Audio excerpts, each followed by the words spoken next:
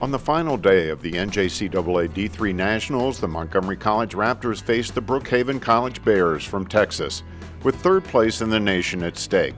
Both teams had come off heartbreaking losses in the semis.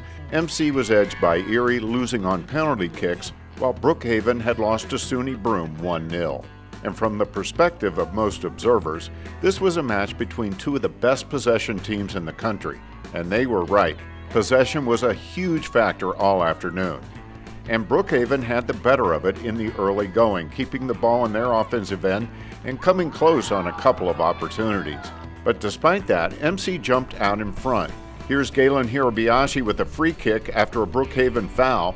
Natalie Alvear pushes it ahead to Ariella Amaguana. She beats the defense. The Bears keeper comes out, but Amaguana kicks it over her outstretched arms and into the net to put MC up 1-0. Minutes later, the Bears with a great chance to tie when Jocelyn Sordo gets a nice run down the side. But MC's Rochelle Andino forces her wide, and MC keeper Jennifer Pineda snags it.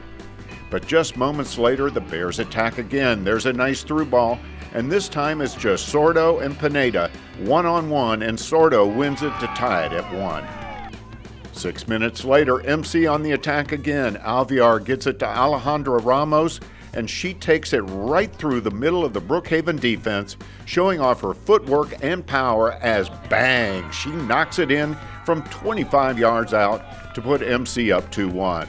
But Brookhaven had an answer. Alexis Lopez serves one up, and Jasmine Bustos is there to head it in and tie it at 2 at the half. Second half now, and like all game long, every possession was contested to the max. This time, Jocelyn Flores wins it with some fancy footwork. She gets it to Claire Couturier, who weaves through the Bear defense and powers a beautiful shot into the far corner to give MC a 3-2 lead.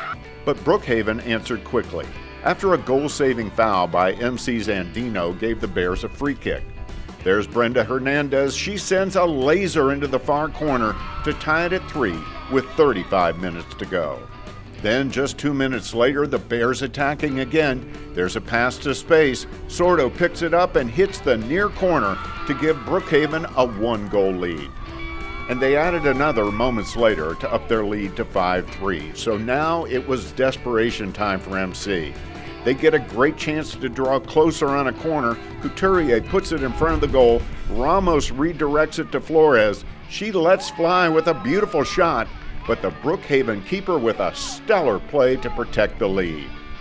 And Brookhaven's defense shut down MC the rest of the way to earn the 5-3 win and claim third place in the nation.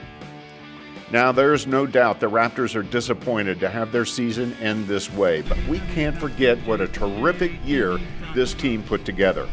They finished 17-3-1. They won Maryland JUCO. They won Region 20 and the districts, and they finished 4th in the country. By any yardstick, it was a fantastic season for a wonderful team of young women, led by a group of great young coaches. This team brought a lot of joy and pride to Montgomery College this season, and they deserve our thanks. For the Raptor Report, I'm Michael Brown.